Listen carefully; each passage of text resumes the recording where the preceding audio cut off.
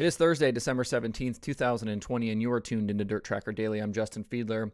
Today is apparently driver announcement day. We've got details on what's upcoming for Tyler Courtney, Chase Junghans, Parker Price-Miller, and Cade Dillard. But first, this episode is brought to you by Blood Lubricants. Have you checked out Blood yet? If you're riding in your car or at work today listening to me and thinking, I'm not a dirt racer, why do I care about racing oil? Let me stop you. Besides their high-quality synthetic racing oils, Blood has all kinds of other products. Yes, racers should check them out because you can basically have all of your needs covered in one stop. And as we've talked about, they've had a bunch of race wins in 2020. It's hard to argue with that race-winning performance, but non-racers will find all sorts of great products as well. If you need oil for your side-by-side, Blood has it. If you need high-quality ATF for your car or truck, Blood has it. If you need penetrating lube or some cleaning products for your garage, definitely check out Blood. If you'd like to see the full line of Blood products, visit bloodlubricants.com. That's BLUD lubricants.com. You can also click the banners at the top of the pages at DIRTRACKR.com. When you're ready to buy, Blood is offering Dirt Tracker listeners a nice little discount. To get 25% off most products, use code DIRT at checkout. That's DIRT, all caps, at checkout.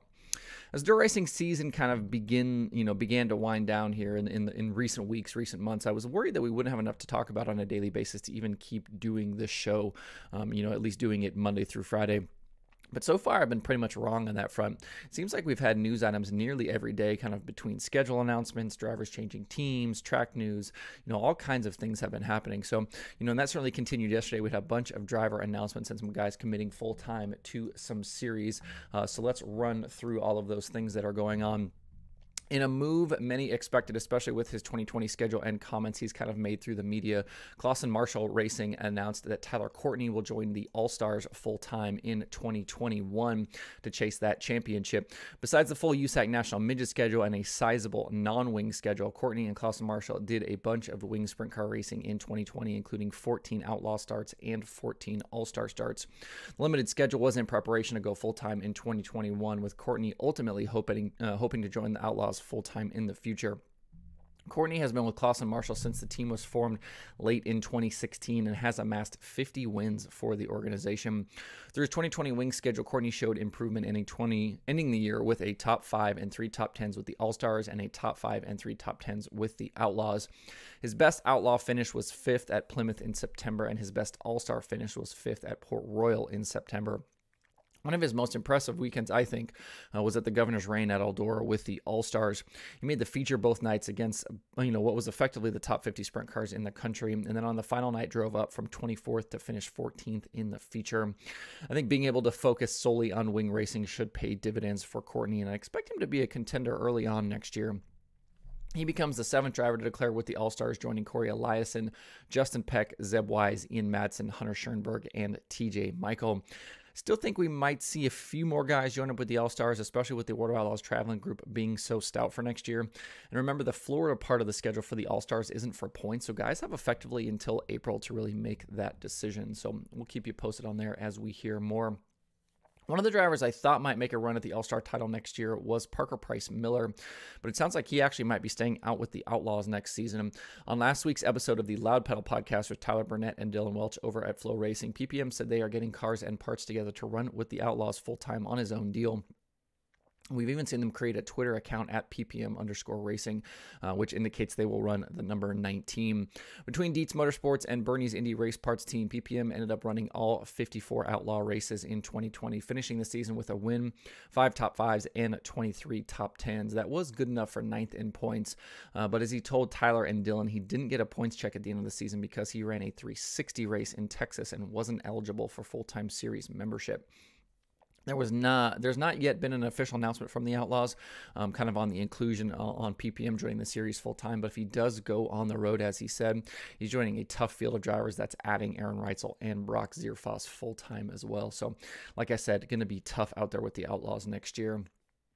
Speaking of the Outlaws, not the sprint cars, the late models, we talked Tuesday on the show about the packed late model schedule in Florida between Lucas, DIRTRACKR, and the Outlaws, and I wondered kind of aloud about how many guys we might see run that full slate of 19 races. Yesterday, Chase Junghans tweeted out his 2021 Speed Week schedule, and sure enough, all 19 races are listed. So I'd imagine if Junghans is planning on all the races, you'll probably see several more attempt all of the nights as well. Junghans also posted a link to the rest of his 2021 schedule, and it indicates a return to the World of Outlaws late late model series full-time again. He finished 5th in the point standings with the Outlaws in 2020 on the strength of 6 top 5s and 26 top 10s in 40 starts. He had a best finish of 3rd, which he did twice at Plymouth Dirt Track in July and Livonia Speedway in September. Junghans has been a regular driver with the Outlaws for most of the last 6 or 7 seasons. And officially joining Junghans and the Outlaws again for his 3rd attempt at the full schedule will be Cade Dillard. Dillard is a driver we talked about several times through the season because of his incredible improvement from his rookie season to his sophomore season. He finished 2020 3rd in the Outlaw points behind Brendan Shepard and Ricky Weiss, but at various times through the year was within striking distance of Weiss for that 2nd spot. Dillard ended the season with 13 top 5s and 24 top 10s in 40 starts and grabbed his first 2 series wins. His first being early in the season, that $15,000 score at Vado Speedway in January, followed by a win at the Firecracker at Lernerville in July, which paid $30,000. Not bad to end the season with one of those crown jewels. Along with Weiss, Dillard will be a strong challenger for Shepard and the Rocket team for the title in 2021. He showed he can win races, and he had flashes of that consistency needed to take down the title. I think I saw at one point he finished top 10 in 15 of 18 straight races, something like that. And that's the type of consistency you're going to need with, Shepard runs top 5, top 10 almost every single night. And if you don't have that consistency, you're just not going to have a chance to beat him. So don't forget the Outlaw season starts in January again with the Sunshine Nationals at Volusia getting underway on January 14th. So again, an early start for the World of Outlaws late model series. Before we close up shop today, I just want to say thanks and welcome to the new subscribers and listeners in recent days and weeks.